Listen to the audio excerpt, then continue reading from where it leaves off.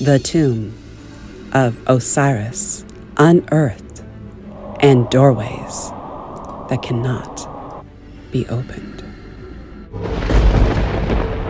Trinity, RedOrBluePill, HiHoKermitTheFrog. Come with me, and you'll see a world. The tomb of Osiris being unearthed in Egypt. A team of Spanish and Italian Egyptologists has unearthed a tomb complex on the west bank of the Nile, opposite of the modern city of Luxor. And it features a chapel with the statue of the god Osiris. And they believe that the unusual architecture of this tomb shows that Osirian complex in Abydos. It was molded on the mythical tomb of Osiris and intended to celebrate that god's mysteries. Below the Osiris statue, the team found the tomb's burial chamber, and a nearby room was decorated, depicting demons, deities, holding knives, and meant to stand guard over the body of this tomb's occupant. This wooden sarcophagus is covered with plaster and decorated with images of Thoth, Anubis, Osiris, Isis, and the four sons of Horus. The female mummy is wrapped in linen and its face covered with a mask, wearing a necklace and a wig decorated with a flower crown. Hieroglyphic text on the sarcophagus provides more information of the identity of this deceased or priestess in the temple of Amun. Ancient wooden sarcophagus, known as the Green Coffin, has been returned to Egypt in the United States after U.S. authorities determined it was looted years ago. This sarcophagus is 9.5 feet tall, actually discovered by archaeologists Philip Viry in 1887. But the Osiris rooms weren't found until 2015. Osiris was the mythical ancient Egyptian god of both fertility and death, associated with agriculture, the dead, the afterlife, resurrection, life, and vegetation. Also, the ruler of the underworld, the supernatural world of the dead.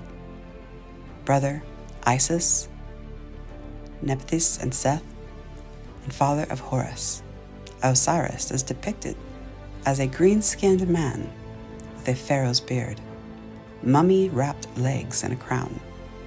Egyptian myth says he was killed by Seth, who tore his corpse into 14 pieces and flung them over Egypt.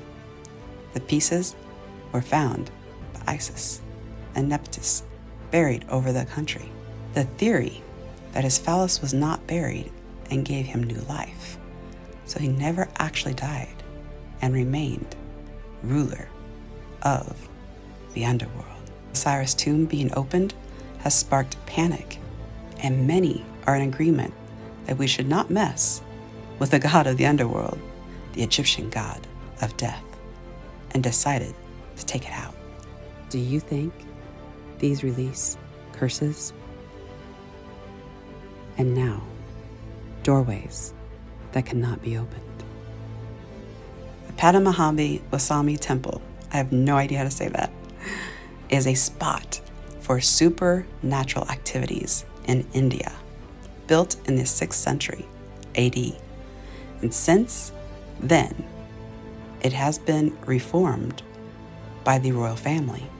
The descendants of a saint and mystical power of 7 men decided to excavate under the temple in 2011 to look for a secret treasure believed to be there. And there they discovered 6 huge vaults protected by strong doors made out of iron, but this door has remained unopened. As hard as they tried, nothing was moving. Everyone involved in this expedition realized that they should have never opened these doors. The leader of the group died prematurely, and another lost his mother soon after. and said that these men were cursed. The legend has it that the last door could not be opened because it was sealed by sages using Naga Pasam mantras, aka serpent noose. That means no amount of power tools will ever open this door. Emperor Qin's secret room, an underground discovery in 1974. 5 brothers guarding the actual tomb were 7,000 terracotta warriors to protect their master for all eternity. The gates of the chamber traps were made that would fire arrows into anyone who dared to enter. And with such a display of aggression, would you still go inside? The 5 brothers did, but they soon regretted it. They started feeling some discomfort at the sight. And after excavation, they all sooner rather than later suffered an untimely death.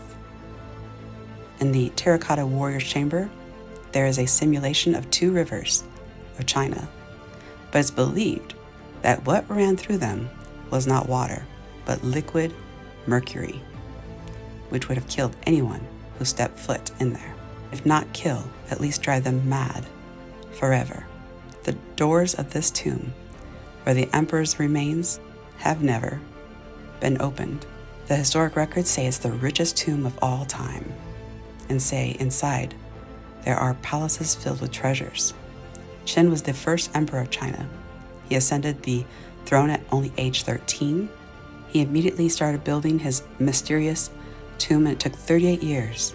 There have been many disputes over the years about the true origin of the Taj Mahal. Some believe the official story that was made in 1832 by Mughal Emperor Shah Jahan in the memory of his beloved wife, Mumtaz Mahal. But some people believe that this structure used to be a place of worship for Lord Shiva. There also are others who think it was built as a mosque. All these different hypotheses to prove or disprove, because only a very small portion is even open to the public. There is, however, a very mysterious door that leads to the basement of the mountain tomb, which has been sealed for a very long time.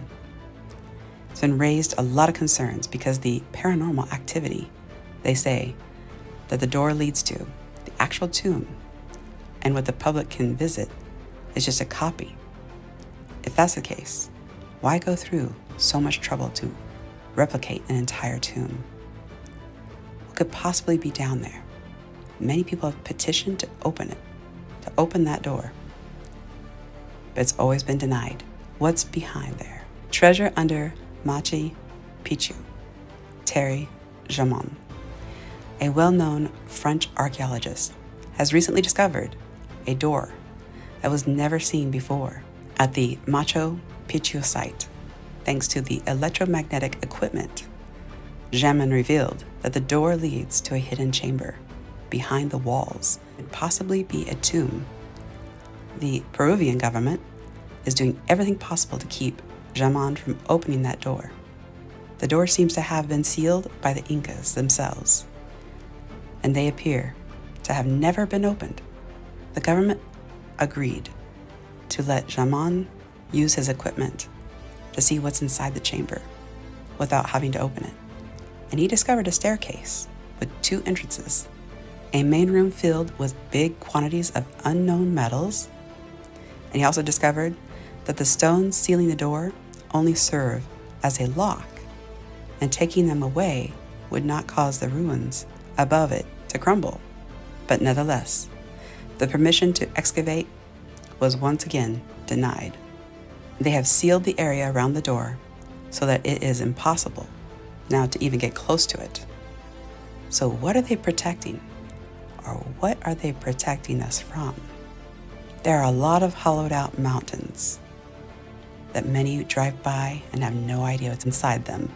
For example, inside one of these hollow mountains has a nuclear waste facility.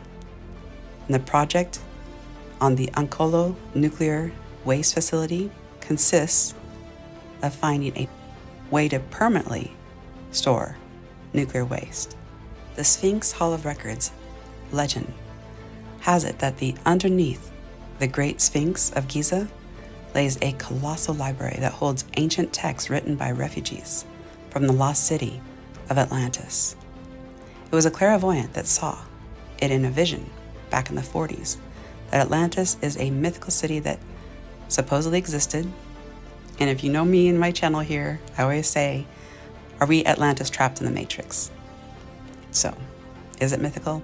I don't know.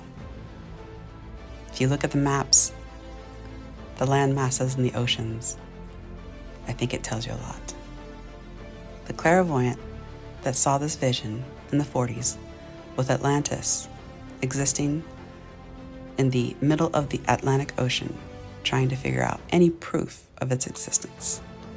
The giant lion with a human head has also always been a mystery.